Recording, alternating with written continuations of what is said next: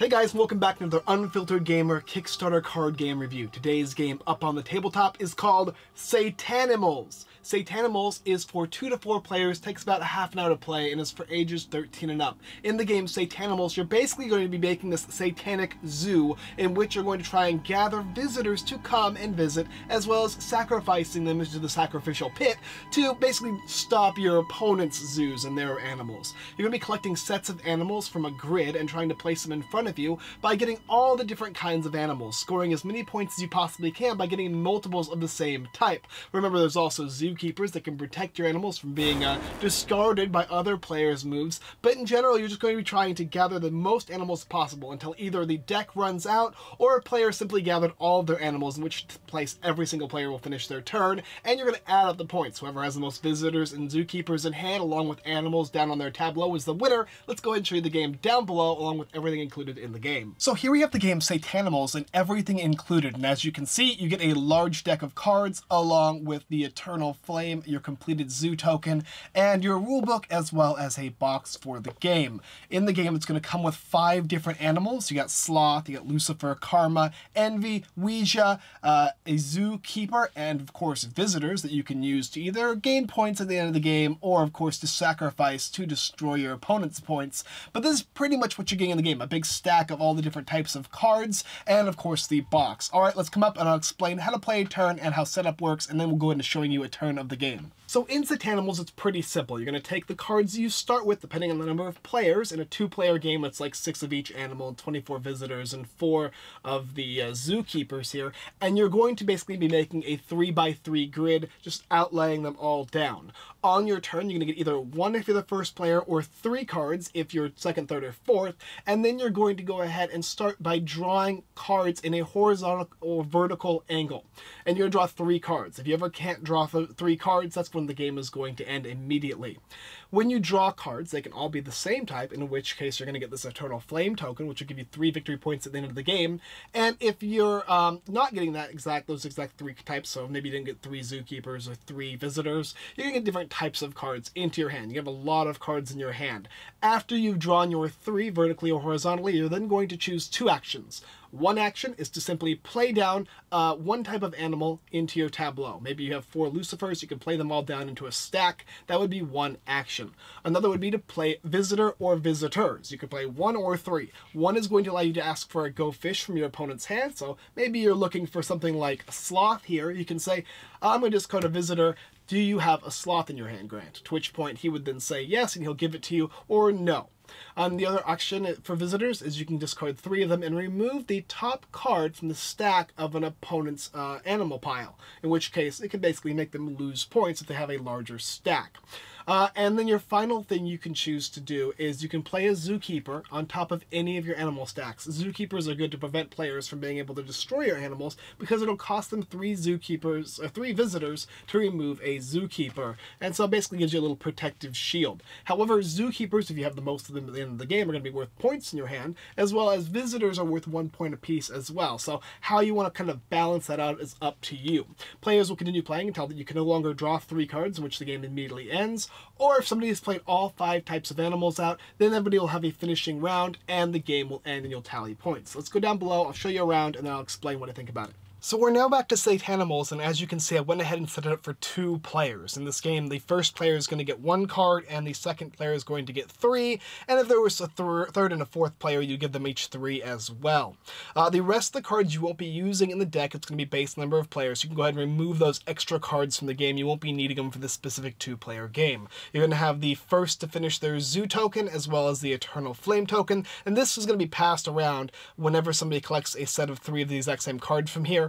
And this one's going to simply be given to the person who finishes their zoo first. The box over here is not going to be needed as well. I went ahead and put up there the 3x3 grid, as you can see, and the first thing that's going to happen is you're going to reveal all of the cards on the grid so everybody can see what they look like.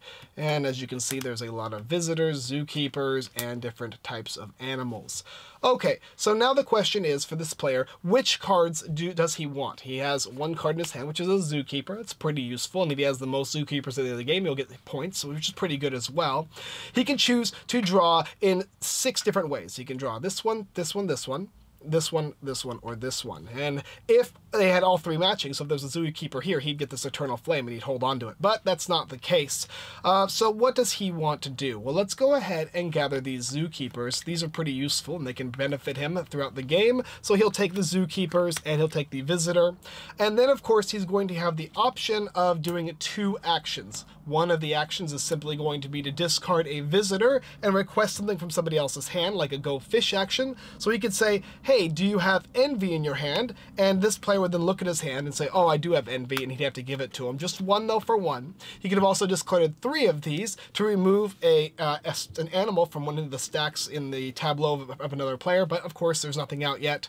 And then his other thing is he could go ahead and put a zookeeper on a stack, which he doesn't have the ability to do yet, so that would be the end of this player's turn. Now this player is up and he's got a bunch of visitors in hand. He wants these. Let's see if he wants the envies and Ouija. I think that's what he's going to take.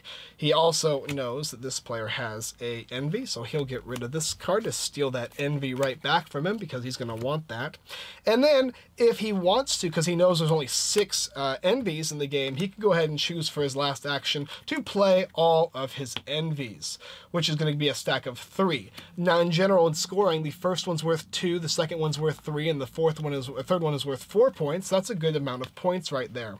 And then we go back to this player here. Okay, well, what does he want? Well, Ouija's probably a good choice, so he'll take these, and then these are going to get flipped over, and then he'll have the option to go ahead and play visitors, or play a zookeeper, play his Ouija. He probably is going to save all of that though and not do anything. The next player's up, and he'll take all 3 of these visitors. That could be 3 points at the end of the game, along with, because he chose all 3 visitors, he gets this eternal flame, and these will get flipped over, and the game continues like so. Here's 3. You could go ahead and remove top of one of the enemy's tableau cards here, but he doesn't have anything out yet. If this player did, he could remove that though. But he can go ahead and do the go fish actions if he wants. He knows he has a Ouija in his hand. These are all hidden cards in general, but in a 2-player game, you have an easy, you're pretty knowledgeable of what everybody has in their hand. However, it's just going to go back and forth like that, and the game's going to end basically when you could no longer draw 3 cards of a type. These decks are going to run out, and at a certain point, you won't be able to draw 3, so something like that. You would not be able to draw 3 in a row. That would instantly end the game. And the other way is if all the cards, if somebody had played all the different types of animals. There's one more missing somewhere. This one here. And that would be a completed zoo right there, in which case everybody get 1 more turn, and then you add points up. Scoring's pretty simple. At the end of the game, you're going to score 3 points for having the all flame or the eternal flame. You get 3 points if you have completed your zoo first. You'll get 2 points for the first card in your tableau of each animal, and then it's 3, 4, 5, so on and so forth, scoring more and more points as you have more and more cards in each of the stacks, as well as you're going to score 1 point for each visitor in your hand, and you're going to score 3 points if you have the most zookeepers in your hand. And that's the basic idea for Satanimals. All right, let's come up and I'll tell you what I think about it. All right, so review time. But first, there's one caveat. You can't sacrifice any visitors until you have at least 1 animal in your tableau. So 1 stack of animal or animals. Then you're able to use the sacrifice action, which is getting rid of 1 visitor or 3 visitors, depending on the action you want to take. But otherwise, I think I pretty much explained the entire game. So what do I think about this game? Well, first of all, let's talk about, I guess, component quality and network. The components are a deck of cards. You get 2 little meeples that indicate your eternal flame and your finished zoo, and then of course you get a box. This is a prototype, of course, so I'm assuming everything will be a little bit better, but overall it's fine for a card game. It's what you'd expect as far as a card game goes, and I like the little addition of the different little meeples for the zoo. The artwork is cool as well. It's kind of funny. It's cheesy, cute humor that has this like evil but not so evil satanic zoo, so it has that fun lighthearted feel. I mean, is this extraordinary artwork? No, but it's good. I like it for what the game is, and I definitely think that the artwork suits the type of comedic feel the game has to it. I mean, it's a little dark, but really it's, you know, it's not super dark overall. I can see people being up or down, or it just depends on, I guess, your taste. Now let's talk about the mechanics of the game. So first of all, before we started playing this game, I started reading the rules and understanding how it functioned. I'm like, oh, I kind of like the way you can draw 3 cards in any of the different directions, and if you gather certain types of cards, you can get the Eternal Flame, and that can pass around, as well as what cards you want to keep in your hand, what cards you want to play down your tableau. Having the biggest stack is obviously important. Do you want to sacrifice visitors that are going to be worth points in your hand at the end of the game to remove points from a specific player? So the more players in the game, obviously the more county it gets as to who you need to pull from and what stack you need to pull from, and how serious you want to get with the strategy, because players are going to put their stacks down, and you have to remember that stack of cards. They're not going to need to tell you, so you have to kind of keep track of all these things. In a 2-player game, it's a very straightforward, competitive back and forth game. You can remember what they have in their hand, but with more players comes a little bit more craziness.